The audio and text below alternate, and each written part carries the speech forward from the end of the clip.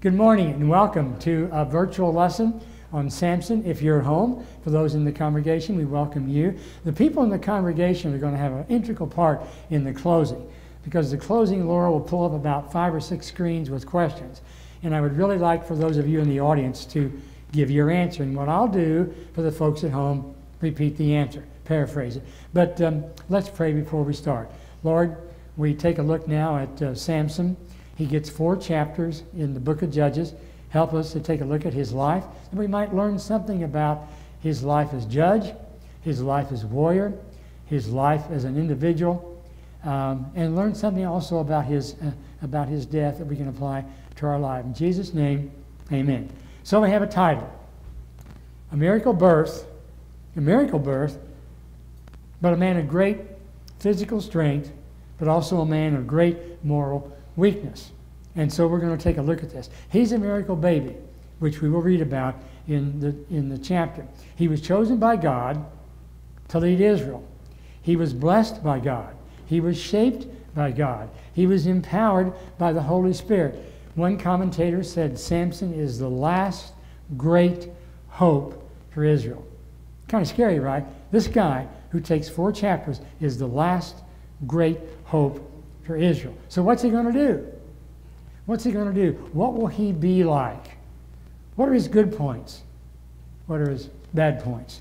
His name, by the way, means little son, S-U-N, little son, which means because of the tribe of Dan, where he came from, and we'll take a look at this in just a minute, they are bordered by the Philistines in Canaan, which of course practiced all kinds of fake worship, idol worship.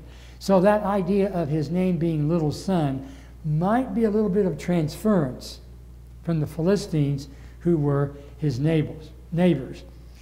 Problem is, throughout the book of Judges, Israel did evil in the eyes of the Lord. 6 times. 6 times that's mentioned in the book of Judges. This is the last time. So we're going to take a look at photo number 1 that Laura is going to bring up. Samson, the last appointed judge by God. And we're going to see his flaws. Tim Keller says that the flaws that we're going to see was throughout the book of Judges. And as a result, we may be able to see these flaws in us. So Keller says, the last God-appointed judge, we see the flaws of God's people between the time of Joshua and the monarchy. Might some of his flaws be like ours as well? Sin, disobedience, self-centeredness. This evil was done in the eyes of God, but was it seen in the eyes of those who did it? I think that's a good question. I wish it were mine. It was Keller's. God saw it. How many times in the books of Judges have we said, they did evil, they did evil? I wonder if the people realized they did evil. Did they see it in themselves? Do I see it in myself? Okay? So, photo 2. Do I rationalize my sin by using my own definition of sin and not using God's definition of sin? Does sin deceive me and cause me to break fellowship with God? And those of you in the sanctuary, does sin deceive me and cause me to break fellowship with God? Your answer is? Yeah, it does. Amen, right? Amen, amen. Okay? So, let's read the first 5 verses. First 5 verses of Judges, chapter 13, the birth of Samson. Now, before we do that, if you take a look at Judges chapter 12, the last 6 verses, you get those minor prophets. And we talked about them last week. Those 3 minor prophets in Judges 12 will give Israel 25 years of peace. 25 years of peace, moral leadership, good guidance by men we think of high moral character. 25 years. All 3 die. And we made it a point last week that in the last sections there of chapter 12, we know where each one was buried. Notice how 13 starts off. Again, the Israelites did evil in the eyes of the Lord. 25 years of peace and moral leadership The last judge dies. Again, the Israelites did evil in the eyes of the Lord. So the Lord delivered them into the hands of the Philistines for 40 years. Now, let me ask you a question. I don't have an answer. Okay? Do you think that 40 years was just circumstantial number? Just in happenstance? Is there anything connecting religious, biblical about 40 years? In the wilderness for 40 days, but that's okay. 40 days. Noah and the ark, 40 days and 40 nights. The Exodus was for 40 years. Yeah, I think God has a sense of humor. That 40 plays out throughout Scripture. Okay, verse 2. A certain man of Zorah named Manoah. So we know Samson's dad's name. We do not find out the name of his mother, but she's a key figure in this story. Okay, a certain man of Zorah named Manoah from the clan of the Danites had a wife who was childless, unable to give birth. The angel of the Lord appeared to her and said, "You are barren and childless, but you're going to become pregnant and give birth to a son." Does that sound familiar? Is there going to be a story maybe later on? Okay. Now see to it, he's talking to the mother, future mother, that you drink no wine or other fermented drink, and that you do not eat anything unclean. You'll become pregnant and have a son whose head is never to be touched by a razor, because the boy is to be a Nazirite. And we'll take a look at that in just a minute. Dedicated to God from the womb. Every judge that we have talked about for the last few weeks was called by God. This one is called by God before he was ever born. Kind of unique, right? Maybe that's why he's the last judge. Okay? He will take the lead in delivering Israel from the hands of the Philistines. The reason why Samson is going to be born, he's going to free the Philistines. And for those of you who love to read ahead, I know where I'm going. First time in a long time. Next week's chapter 14. His marriage. He's going to marry a Philistine chickie baby. He's going to marry a Philistine girl. Why in the world would a Jewish judge, called by God from the womb, marry a woman from Philistine? It's in chapter 14. Well, she was cute. You know, I think she was probably cute because the minute he saw her, he told his dad, "Man, I love her. Go get her. Get her, Dad." There was a reason. And it's in chapter 14. Okay, so I hope you'll do that. Okay, so again, Israel did evil in the eyes of the Lord. Delivered them in the hands for 40 years. Sin has its consequences. The tribe of Dan had a problem. When you go back and read Joshua, and you take a look at maps in your Bible commentary, Dan was given probably the least amount of land.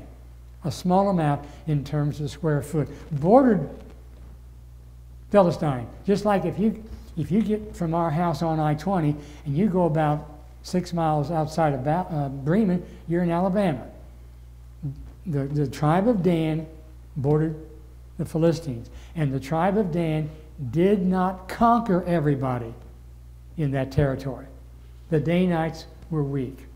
So I think it's safe to conclude Samson may have come from a tribe that in terms of military powers was very weak.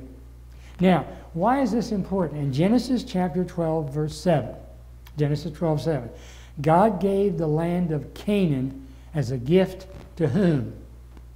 Israel. This is a gift. Go get it, Abraham. So he did. And in Genesis chapter 12, verse 2, God told Abraham, "You're going to be a great, great nation." So great, when you look at the stars, you can't even begin to count the people who will be fathered by you and your sons. It's going to be a great, great nation. And your followers will be set apart. We're going to have a special covenant. That's going to happen when they get there. The problem, and this is the first time I've really developed the second part of the problem. The problem throughout the book of Judges so far is that there has been military battles. Every one of those judges, including the female judge, what was her name? Deborah. were military commanders. There's been a battle that all of these judges have fought. Some bigger battles, some smaller battles. Physical battles, hand-to-hand combat, swords, spears, chariots. There's another battle going on that now I can mention for the first time in this study. Physical battle, spiritual battle. Satan does not want Canaan to become a Jewish nation. Satan does not want those 12 tribes to be successful. Satan does not want Jehovah to be worshipped. Satan doesn't even want a tabernacle or Moses' commandments or the first 5 books. It's a spiritual battle. And Satan will use the following tools: idol worship, fake gods, multiple gods, temple prostitutes who would lure the men into the temple, baby sacrifice to the idol Molech. Those were his tools in battle. So what did Israel do? Israel did,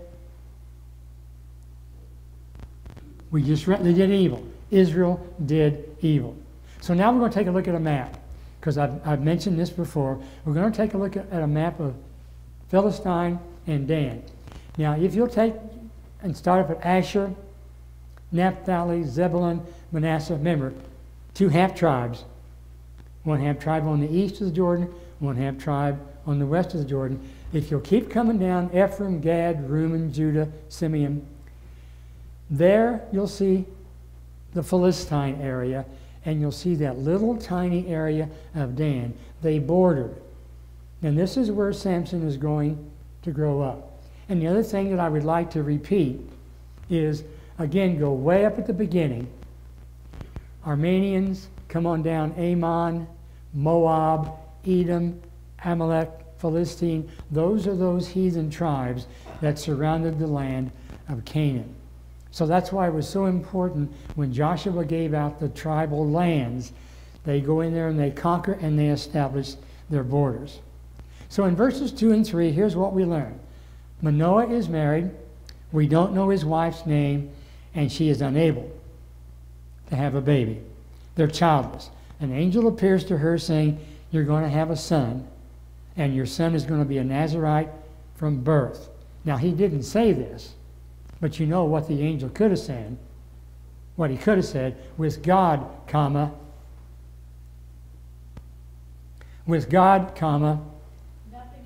nothing is impossible. You agree with that? Okay. With God, nothing is impossible. Other judges were raised up by God. This one will be raised up in the womb. So let's take a look at the Nazarite vow. I think she's going to pull up Numbers. There we go. That's a great read. Sometime this afternoon before you take your nap. There are some folks in the sanctuary. We got hands going up. Yeah, read Numbers chapter 6 about the Nazarite vow. No wine, no fermented drink, no grape juice, no raisins. Could not find out why they couldn't eat raisins. Had to be a reason. No grapes, no seeds or skins, no haircut. Avoid dead bodies even if your family member dies. Because if you touch that body, if you get close to that dead body, your mom or dad, sister or brother, you're unclean. Keep that in mind. When Samson kills the lion, goes back a few days later, and there's honey, and he picks it up. This is pretty good. He takes it to his mom and dad. Everybody that got that honey were ceremonial unclean. Samson should have known better. But how many times do we know better, and we still go ahead? Okay? So that's just a brief look at the Nazarite vow. More of it is in Numbers chapter 6. Now his mother, as we've read, was obligated to fulfill that vow while she was pregnant. No raisins, no grapes, no haircut, no wine, and so on and so forth. Okay? So she's going to get pregnant. We pick up now in verse 6. So if you've got your Bible, pick up with me, please, in verse 6. Then, after she was told by the angel, the woman went to her husband and told him, a man of God came to me. A man of God came to me. An angel? Jesus? He looked like an angel of God, very awesome. I didn't ask him where he came from, and he didn't tell me his name. But he said to me, you'll become pregnant and have a son. Now then, drink no wine or other fermented drink, and do not eat anything unclean, because the boy will be a Nazarite of God from the womb until the day of his death. Then Manoah, the husband, prayed to God, pardon your servant, Lord. I beg you to let the man of God you sent to us come again to teach us how to bring up the boy who is to be born. Is that a legitimate prayer by the father-to-be? Oh, God, please send your angel again. I wasn't there the first time. I need to have some parenting skills. Legitimate? Okay, sure. All right. God heard Manoah, and the angel of God came again to the woman while she was out in the field. But her husband, Manoah, was not with her. The woman hurried to tell her husband, he's here, the man who appeared to me the other day. Manoah got up and followed his wife. When he came to the man, he said, are you the man who talked to my wife? I am, he said. So Manoah asked him, when your words are fulfilled, what is to be the rule that governs the boy's life and work? What is to be the set of rules, the obligations, the policies? What's all those things we're supposed to do to rear this kid? The angel of the Lord answered, your wife must do all that I've told her. She must not eat anything that comes from the grapevine, nor drink any wine or other fermented drink, nor eat anything unclean. She must do everything I have commanded her. Did the angel change any parental instructions? No, he did not. Manoah said to the angel, would you like to stay until we have lunch? That's what he's saying. I got some goats. Would you stay for lunch? The angel of the Lord replied, even though you detain me, I will not eat of your food. But if you prepare a burnt offering, offer to the Lord. Manoah did not realize it was the angel of the Lord. Then Manoah inquired of the angel of the Lord, what is your name, so that we may honor you when your word comes true? He replied, why do you ask my name? It's beyond understanding. At the end of our lesson, that's one of the questions. I want you to be thinking about that. Why didn't he tell him his name? Why was the name beyond their comprehension? Well, then Manoah took a young goat together with the grain offering and sacrificed it on a rock to the Lord. And the Lord did an amazing thing while Manoah and his wife watched. As the flame blazed up from the altar toward heaven, the angel of the Lord ascended in the flame. Seeing this, Manoah and his wife fell with their faces to the ground. They're scared to death. When the angel of the Lord did not show himself again to Manoah and his wife, Manoah realized that it was the angel of the Lord. And his comment is, we're doomed. We're going to die. Okay? So, he prayed. She prayed. The angel returns. But I want you to notice something. The angel repeats the parenting instructions. Okay? But notice what he said in verse 5. Notice what he said in verse 5. I'll go back and read it. You'll become pregnant to the mother, and you're going to have a son whose head is never to be touched by a razor, because the boy is going to be a Nazarite. He'll take the lead in delivering Israel from the hand of the Philistines. Not Max Lucado, but Tim Keller says this about verse 5. What was important to the angel was not a list of parenting skills, not a bunch of do's and don'ts that parents and grandparents often do. What was important to the angel of the Lord was the character, the moral character and the moral fiber of this young man. And then Keller says, at school, were there teachers, administrators who demonstrated moral character? At work, your boss, CEO, manager, superintendent, did they demonstrate moral character? In your family, is it the father, mother, aunt, uncle, an older brother, siblings who demonstrated that moral character? And Keller said, and I tread softly with this, what about our government? In our government, local, state, and national, don't we want, Keller said, people, men and women, of high moral character? And the answer in the sanctuary is, got some amens, and you folks at home can answer that question too. Again, Keller is saying that to the angel, what's important, Manoah and Mrs. Manoah, is not all these rules and regulations. Yeah, he's got to be a Nazirite, but it's his character, his moral character. And when we unpack chapter 14, 15, and 16, just watch how moral character is played out in the life of Samson. Okay? Now, why was he scared? We've seen this angel, we're going to die. In Exodus chapter 33, verse 20. Exodus 33, 20. God is talking to Moses. Here's what he said. Moses, to see me is to die. How would you like to hear that? To see me is to die. So I'll put you in the cleft of the rock, and I will cover you with my hand until I have passed by. When I remove my hand, you will see my back, but you will not see my face. That's why I think Manoah is scared to death. But I want to talk about the wife. So wives, get ready. Husbands, take notes. Okay? Verses 22 to 25. Manoah, I can just hear Barney Fife. We're doomed to die! We're doomed to die! We're doomed to die! He said to his wife, we've seen God! We're going to die! But his wife answered, If the Lord had meant to kill us, he would not have accepted a burnt offering and a grain offering from our hands, nor shown us all these things, or told us what to do. So Laura's going to bring up photo number 5. If you're married, do you have a spouse? Somebody in your family. Somebody in your circle of peers or friends. Somebody at work. Somebody in the church who can offer wise counsel. And I have in my notes here, I don't think at this point in time, when you face that crisis, I don't think you want a Barney Fife.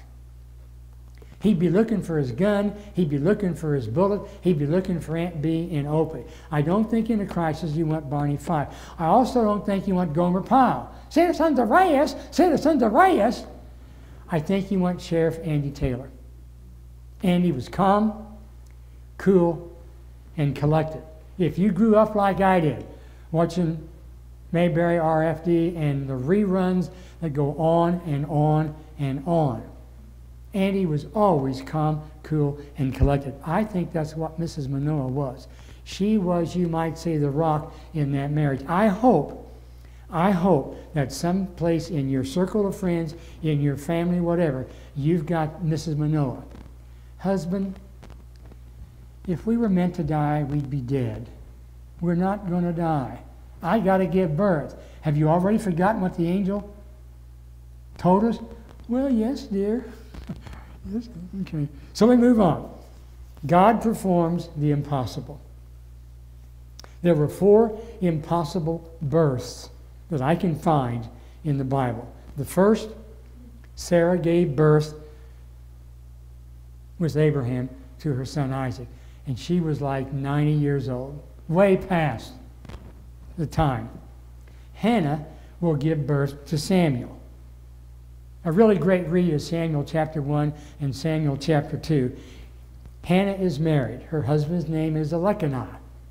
He's got 2 wives. One wife was named Peninnah. She's got kids.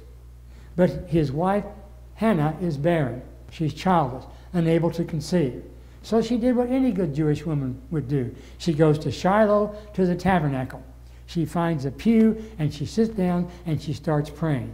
Now, when you read Samuel 1 and 2, when she prays, she moves her lips. She's not talking out loud. You know, the tabernacle is sacred. Her lips are moving. And the priest is Eli. And he sees her lips moving. And he thinks, good golly, Boat Marie. Look at that woman. She's drunk.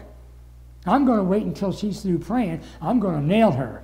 You don't come into the tabernacle when I'm the priest drunk. So he confronts her. She said, no, no, no. Haven't had a drink. I was praying to God. I made a vow. I made a vow. We've talked about vows, right? I told God, if He will give me a son, I will turn that son over to Him. I'll set him apart. I'll make a covenant. And no razor will touch his hair. I prayed that God would give me a son, and I'll turn him into a Nazirite. And so we have an example of the second miracle birth. By the way, Samuel's name, I've asked for a son, and God granted. I've asked for a son, and God granted. And then, of course, Elizabeth, you know, she's going to give birth to John the Baptist, and then last but not least is Mary. 4 miraculous births in the Scripture. This is one of those, okay? So he's born. His name is Samson. He grew up. He was blessed by God, and his spirit began to stir him. So we'll go to the conclusion, okay? The woman gave birth to a boy, I'm in verse 24, and named him Samson. He grew, and the Lord blessed him, and the Spirit of the Lord began to stir in him while he was in Menah Dan, between Zorah and Eshtaol. He's in that small tribal area of Dan. So what I would like to do is go through a series of questions as we conclude today's lesson. So photo number 7 is going to come up. Lifelong vows for Samson. But if you study the Nazirite vow, many of them were short-term, a beginning and an end, for Thanksgiving, for a special event like childbirth, the victory in the battle. Here, Samson is going to be a Nazirite lifelong. Now, Paul took a vow, okay? It's in Acts chapter 18, verse 18. And he took a vow, and we think we know that because as he's getting ready to go to another church city, he shaves his hair. He shaves his hair. He's going to take this vow. So here's my first question. Why does one take a vow? Now this is where I need the audience to shout out an answer, and I'll repeat. Why in Scripture do we see the use of vows? To show sincerity. Commitment. To be set apart, maybe? Okay. Is it to be ceremonial set aside to serve God? Have you ever seen that in a church ordination? Just a few months ago, I've lost track of time, didn't we see Jake ordained? And if you've grown up in the churches of Christ or Christian churches, haven't you seen elders and the pastor ordain another elder? And when I was ordained as an elder at Community Christian Church in Frankfurt 10,000 years ago, one of the men who laid hands on me was my father-in-law, Lawrence Randall, who was an elder at New Brunswick Church of Christ in New Brunswick, Indiana. That was kind of cool. Lawrence also baptized me. So that, you know, those moments I still remember. But a church ordination, you set aside that person. They become set aside. They're not special. They're just publicly dedicated that this person has now been set aside to do the following. And then we're all encouraged to do what for that person upon whom we saw the hands laid? We're supposed to pray for him. We're supposed to be there for him. We're supposed to be like Mrs. Manoah. Not Barney, Mrs. Manoah. Okay? So, next question. What was wrong with grapes? What was wrong with wine? Did it have anything to do with getting drunk? Didn't Eli think that Hannah was drunk? Yeah, it probably had to do with overindulging. Okay? Idol worship in association with prostitution for fertility cults, because one of the things they would do is drink a lot of wine and then have sex with these prostitutes before the fake altars. Well, let's go on. Photo 9. Is it difficult to be set aside by God to serve Him in a secular culture? Think the United States. Think Carroll County. What do you think? Is it difficult today for you who've been set aside when you came up out of that altar? Is it difficult for you to serve in a society that may poo-poo, downplay, not believe in God, His church? Can be? No? Maybe? We're not there yet? Yes? I think being set aside today is different than being set aside then. To be set aside now is almost to be ostracized or made fun of or belittled. Okay? So to be set aside then may have, she said, be different than what it means today. But if people know who you are and what you are by your vocabulary and by your demeanor and by your lifestyle, do they know there's something different about you?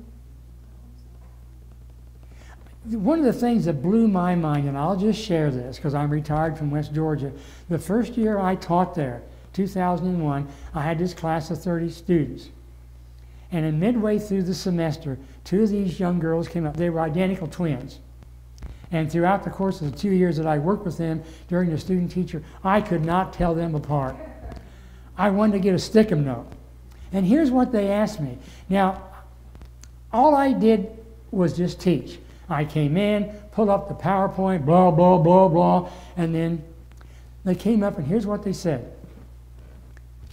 Shep, because I told them, don't call me Dr. Shepherd, just call me Shep. Okay? Shep, yeah, are you a Christian? Excuse me? Are you a Christian? Well, yeah. Oh, why do you ask? You're the only professor we have that doesn't curse. Are you with me? Now, I might say phooey or shoot or doggone it, but because I didn't curse, they thought I was a Christian. That scared me. Why? People are looking at you, right? People are listening. They're listening to what you say and what you laugh at and what you don't laugh at. And I got to be honest with you. Sometimes dirty jokes are funny. Ooh, those of you out there at home, the looks I just got. Now, come on, be honest. Oh, thank you, Stan. Okay. Sometimes dirty jokes.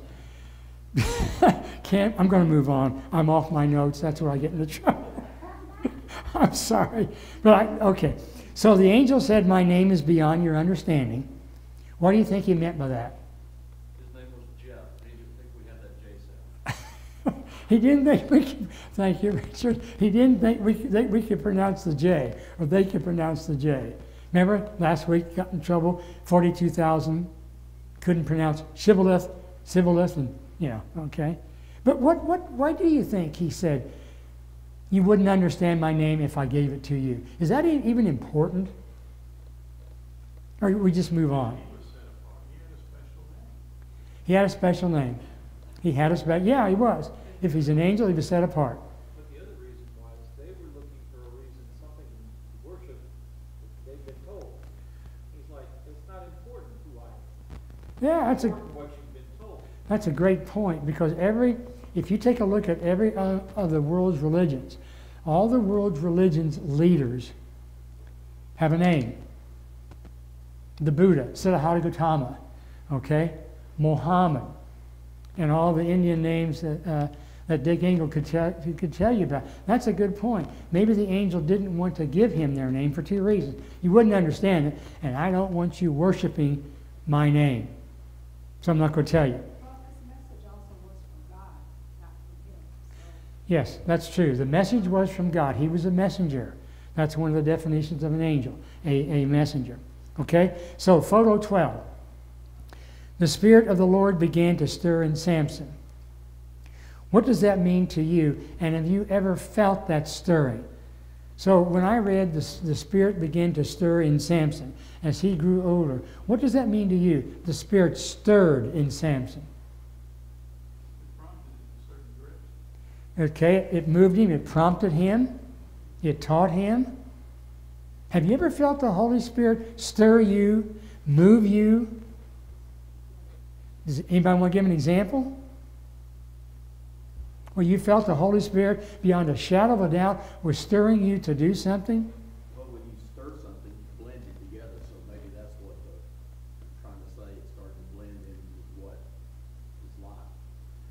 Okay? And for those of you who have been around the block numerous times, and you've had to make a monumental life decision, did you ever feel the Spirit stirring you towards a certain open door that you knew beyond a shadow of a doubt, this is the path I'm supposed to follow? And you just knew it in your heart of hearts. You felt the Spirit stirring you. Well, so now we end. We end with this. She's going to pull up Ephesians chapter 6, verse 12. And we talked about this very briefly. The two battles that the Israelites faced. Physical battle, combat, spiritual. Ephesians 6:12.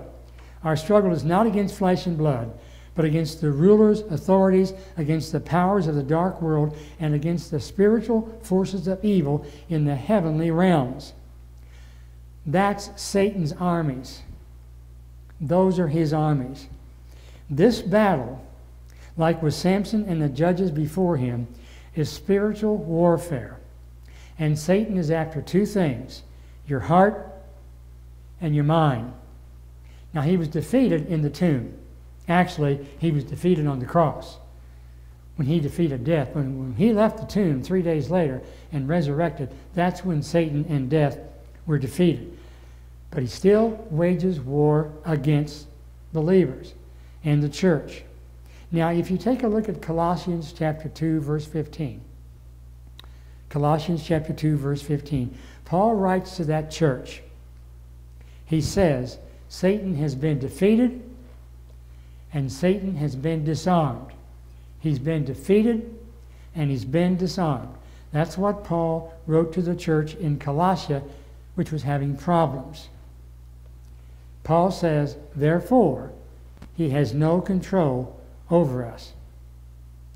But those of you who have tried to walk the Christian life, he will harass, will he not? He will tempt, will he not? And Tim Keller says Satan's two greatest weapons in the spiritual battle, this is Keller, is fear, which freezes us. If you're fearful, you don't move, you don't go forward. So one of the ways that Satan can fight you and me and the church is to plant fear, and the other is deception, to lead you the wrong way. To lead you the wrong way. If you've ever seen the film, 1965-66, The Greatest Story Ever Told, there's a scene several times where the actor playing Satan is dressed in black, and he's always peering behind the corner. He's always peeping behind a tree, looking at Jesus, okay, tempting his followers.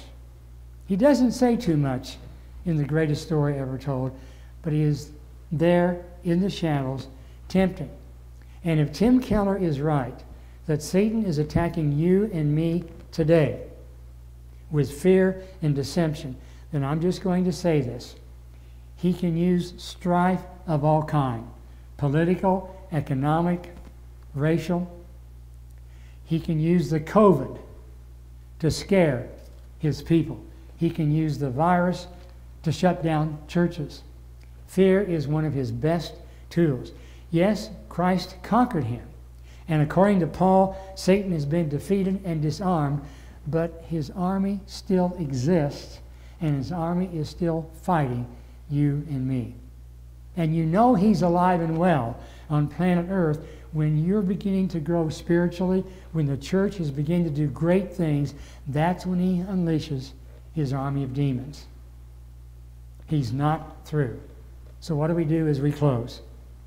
Paul, fill your minds with God's truth, his Bible, and remain on guard with prayer. Fill your mind with Scripture. Stay with the fellowship, whether it's online, people at home, texting, whatever technique that you use, or coming to worship face-to-face. Stay with the crowd. I'm reminded of what Billy Graham used to say.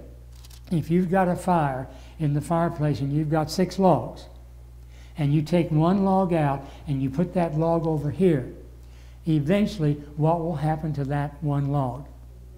It'll die, it'll burn out. But those 5 logs staying together will produce heat. I think what Paul is saying here, fill your minds with God's Word, be on guard with prayer, and whatever means, virtual, on-site, stay connected.